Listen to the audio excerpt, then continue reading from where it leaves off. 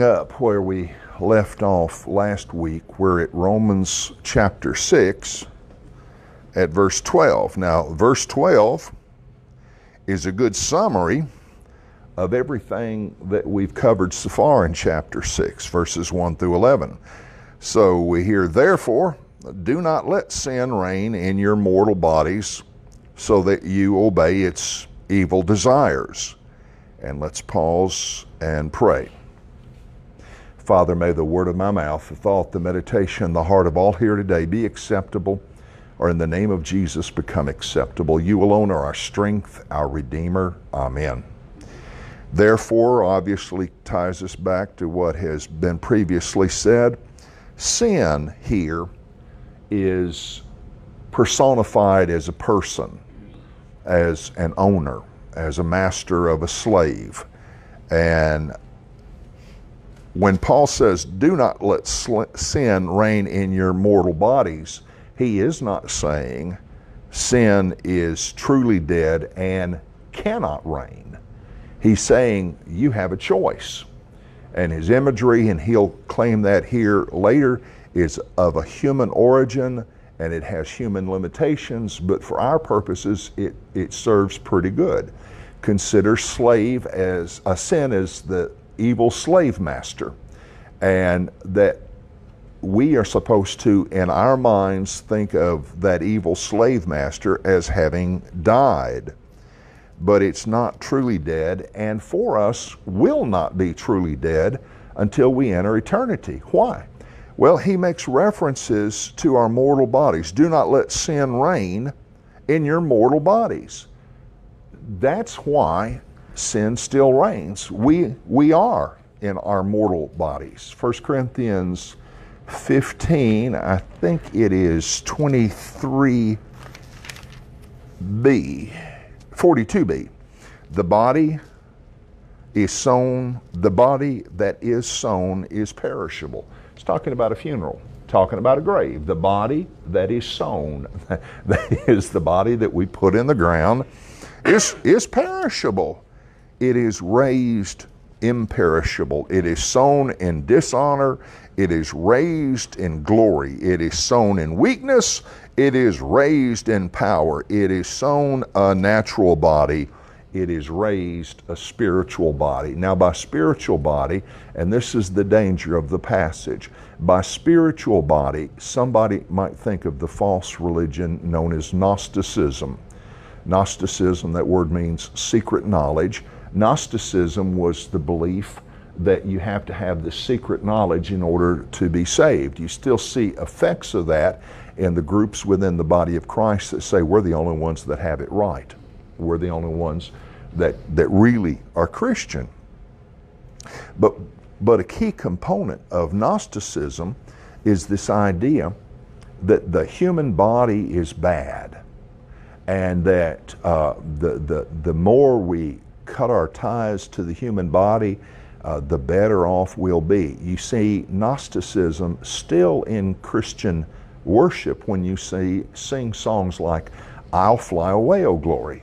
That's a very famous Gnostic hymn. I'll fly away, O glory. One glad morning, I'll fly away. It's just this idea that I'm going to leave all the physicality behind. What does Paul mean by a spiritual body? Whatever Jesus was at the day of the resurrection forward, that's what we'll be. Think of what Jesus, according to the four Gospels, he would walk through a wall, he would suddenly appear or disappear. All that's keeping with Gnostic thought. But then you could touch him, and that really blows their minds. You could feel the imprint of the nails. You could reach into the side where the sword pierced. You could watch him eat fish. You could see him break bread. All of that is physicality, but it's not the physicality of what we would call our mortal flesh. It is the glorified body that Paul will refer to as being without spot or wrinkle. It's not, let me rephrase. It is more real than the reality we think of as being real. And that's the reason it could walk through walls. It was more real, the glorified body was more real than the wall was. And yet when he chose to, he could interact with the limitation of this world by breaking bread, by eating fish, by by being touched, and by touching. And so as he chose to, he could interact within what we call physicality, but it's not Gnosticism. And so therefore, we've got a summary of verses 1 through 11. Do not let sin, again, that's personified as a person, as the evil master. Do not let sin reign. Reigning is what monarchs do. Reigning is what royalty does. You reign as a supreme leader. You reign in your mortal bodies, again, because we're in our mortal bodies, so that we do what? So that we obey its evil desires. Sin has evil desires. In this scenario, and we're going to catch more of this, but I'll go ahead and introduce this idea. One of the primary sins in my life has always been overeating. And yet it's because for me, I know it sounds weird, for me, food stimulates the pleasure, and it replaces other things that can stimulate the pleasure zones of the brain.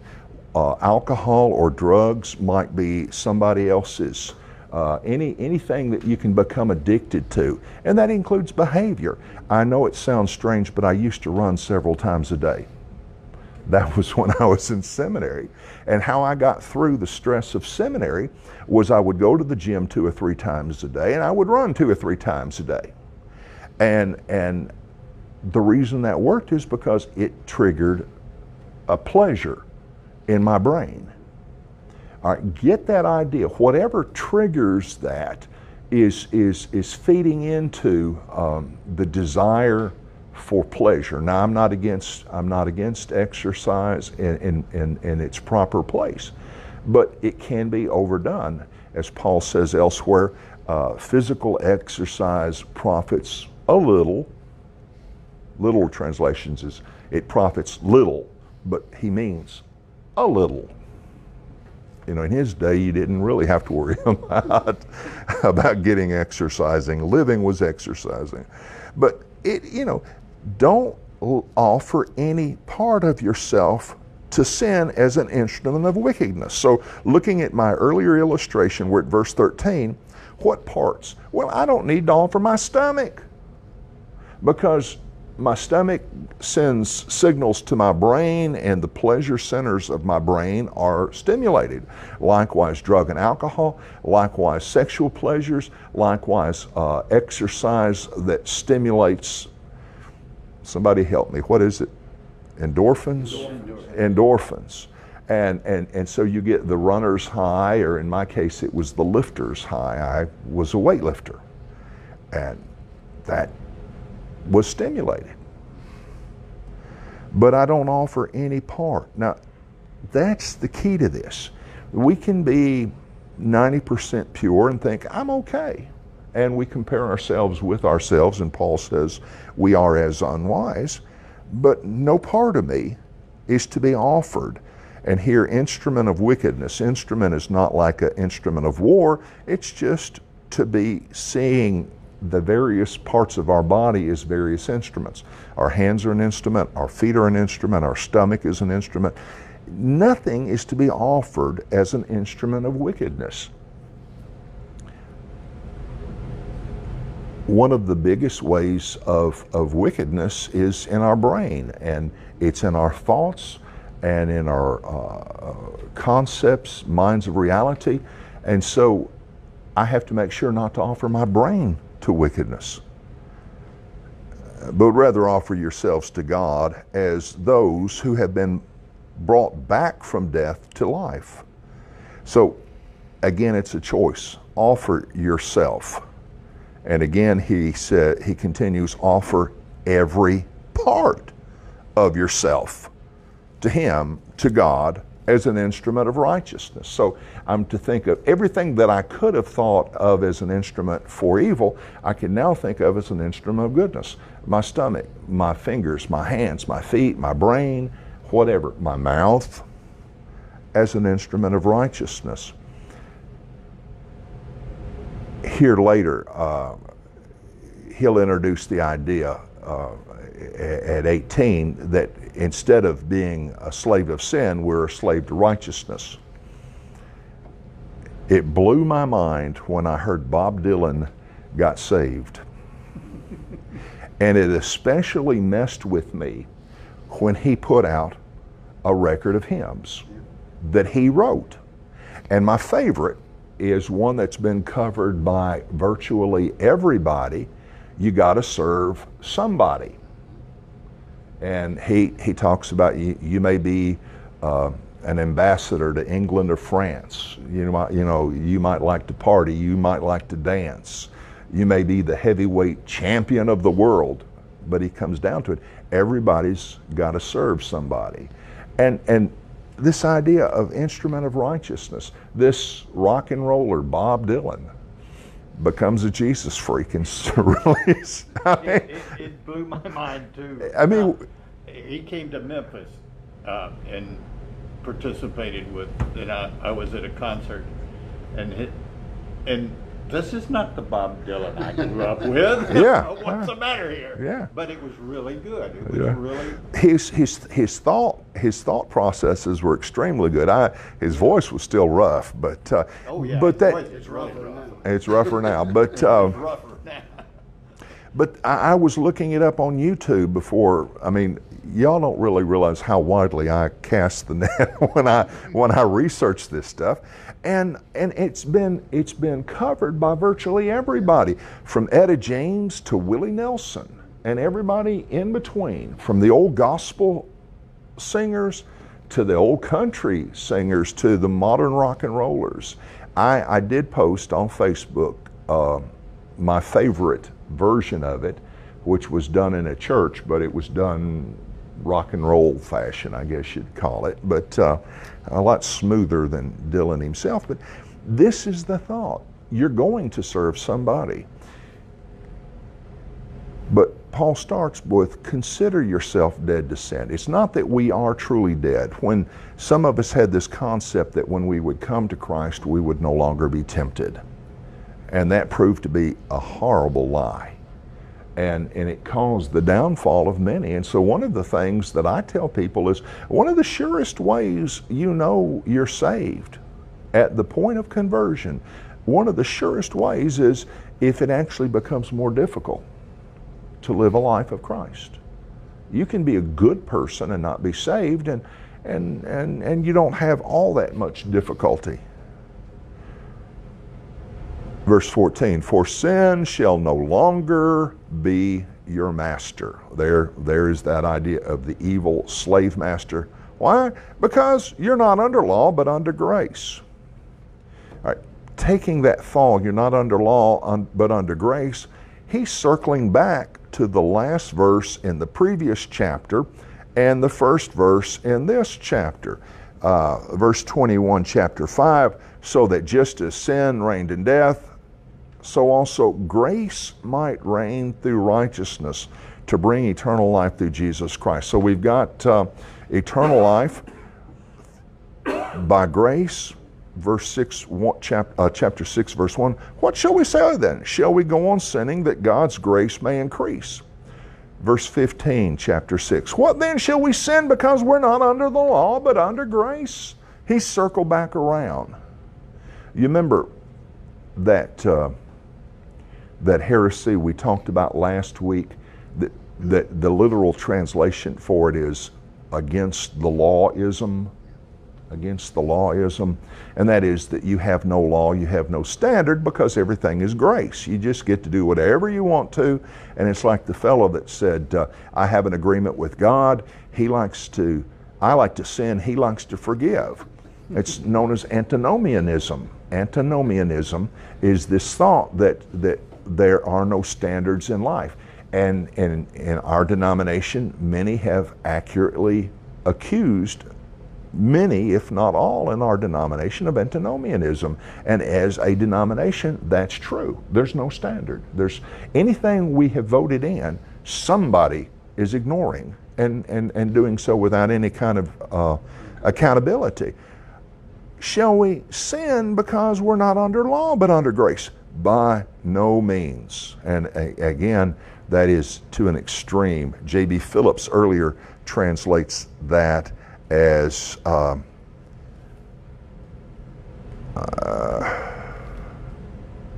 what a ghastly thought. What a ghastly thought. By no means. Don't you know that when you offer yourself to someone as obedient slaves, you are slaves of the one you obey? You may have heard somebody refer to a bad habit and them say, when they're challenged on the bad habit, I can quit anytime I want to. And that a lot of times used to be said about smoking. Oh, I can quit whenever I want to. Done it 1,000 times. Done it 1,000 times. You know, and the thing is, prove it. And here, Paul is pointing out it's the obedience that proves the slavery. You know, you're obeying. You know, you say you have free will, but the fact that you're obeying the sin proves you don't have free will. Don't you know that if you offer yourselves to someone as obedient slaves, you're a slave to the one you obey, whether you are slaves to sin, which leads to death, or to obedience, which leads to righteousness. Again, we go back to this idea that we're going to serve somebody. Nobody is truly free in the sense that I am an independent agent of my own morality. Boy, that just blew some minds. I'm no longer an agent of my own morality. I either serve God or I serve Satan. There's really no in between. And so you're slaves of the one you obey, but thanks be to God that, though you used to be slaves to sin, you have come to obey from your heart. Now, that from your heart is talking about our own free will, our desire. We're now desiring to desire the things of God. Jesus asked the father that had brought the child, "Do you believe?" And the father responded, "I believe, help my unbelief." I hear that is, you know, when the child needs healing, Jesus said to the father, "Do you believe?" And I think what he's basically saying there is, I want to believe. And it's the wanting to believe more than the physical actual obedience that God looks for. Here he's saying, through your heart. You've come to obey it from your heart. The pattern of teaching that has now claimed your allegiance. There's a process there. You've come to obey the pattern of teaching that you claim, that has claimed your allegiance. This pattern of teaching is the gospel. It claims our allegiance, and therefore from our heart we're choosing to obey. You've been set free from sin and have become slaves to righteousness. Now again, that doesn't mean sin is over with. He is saying here, I'm calling you to this way of life. I'm wanting this for you. But as long as I'm in my human body, as long as I'm in the flesh, I will still face the battle. But Paul's calling is to consider this. Reckon yourselves dead to sin, he says earlier, I think verse 11.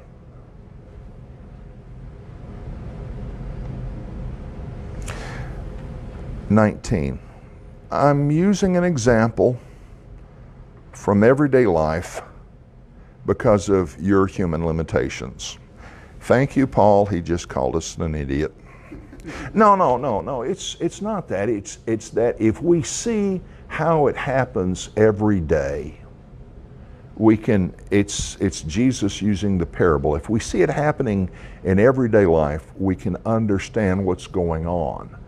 And this needs to be a gospel that reaches out even to the youngest child. Y'all realize that tomorrow night, when it comes time for youth, I will have taught this lesson 3 times. And I only teach the big people in order to practice, because I have to be able, I do. It's part of my charge. You ask Mr. Wesley what he said about his clergy and their ministry to the children. He was very strict on that. And so I have to get it sharpened where using human examples, I can bring it down so that even a child can understand it because of human illustrations, everyday life examples. Just as you used to offer yourselves as slaves to impurity and to everlasting wickedness, so now offer yourselves. Now again, it's not once for all. It's on an ongoing basis. There are times that the people at AA and OA talk about white knuckling it through the next moment. I'll white knuckle it, just, go without a drink or without a drug, or in my case, without a candy bar for the next minute. So now offer yourselves as slaves to righteousness, leading to holiness.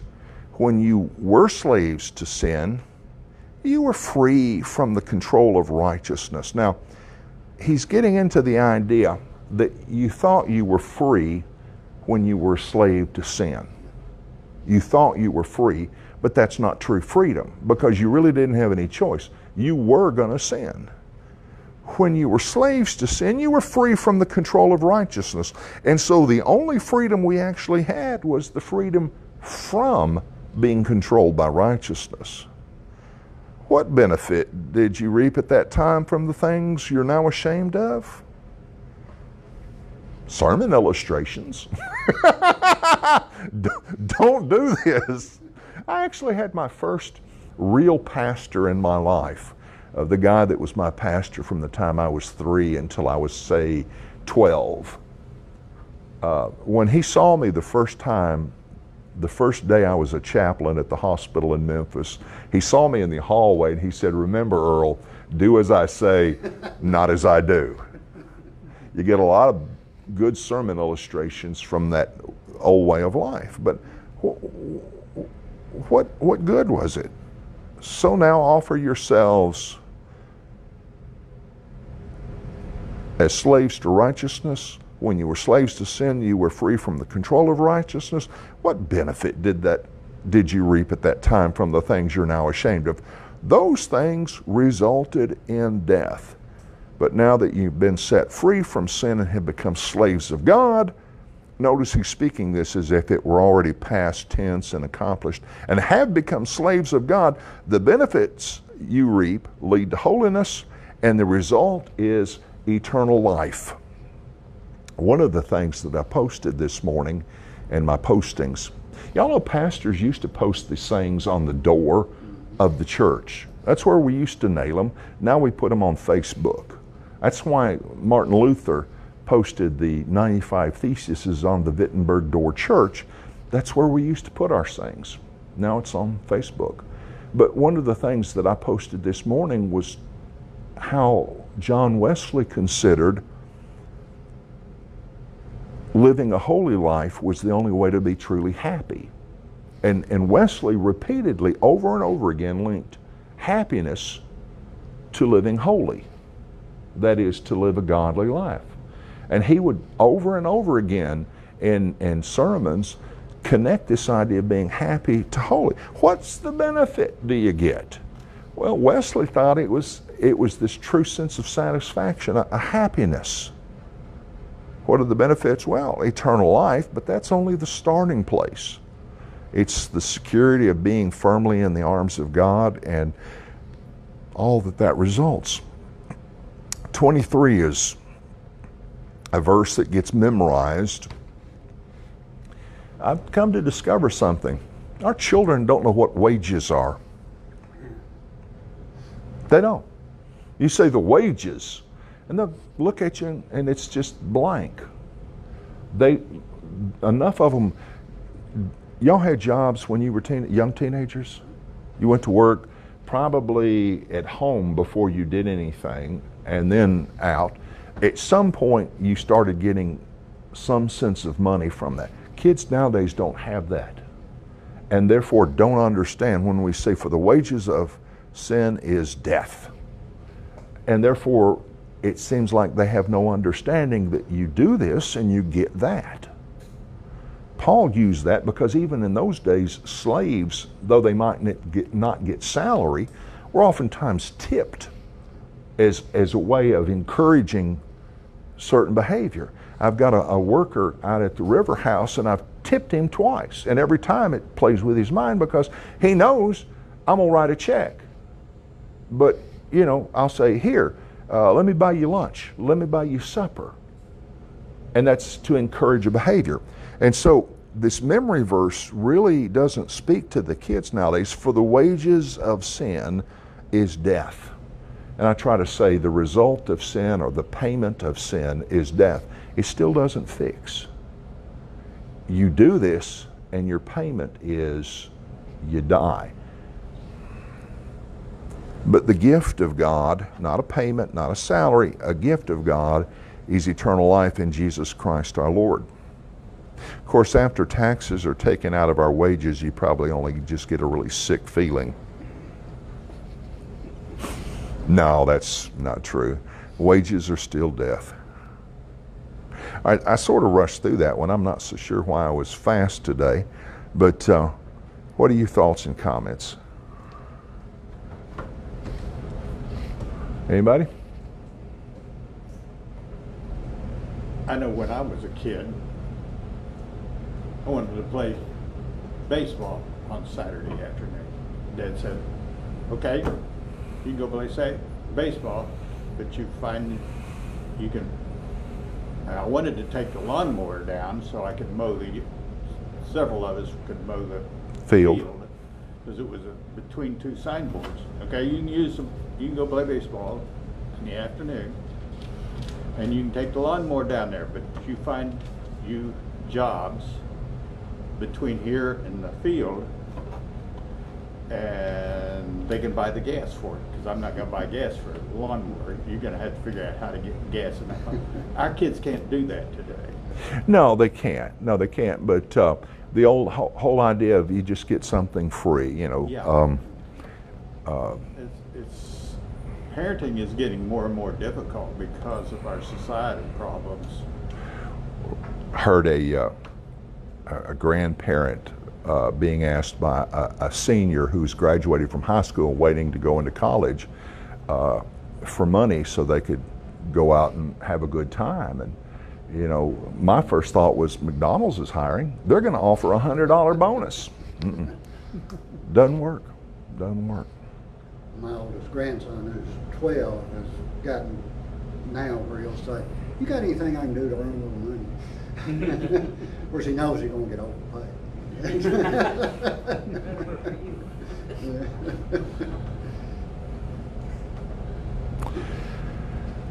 Well, let's pray then. Father, we thank you for today and for what we can have in Christ, the freedom to serve righteousness, for you are righteous, and we give you worship.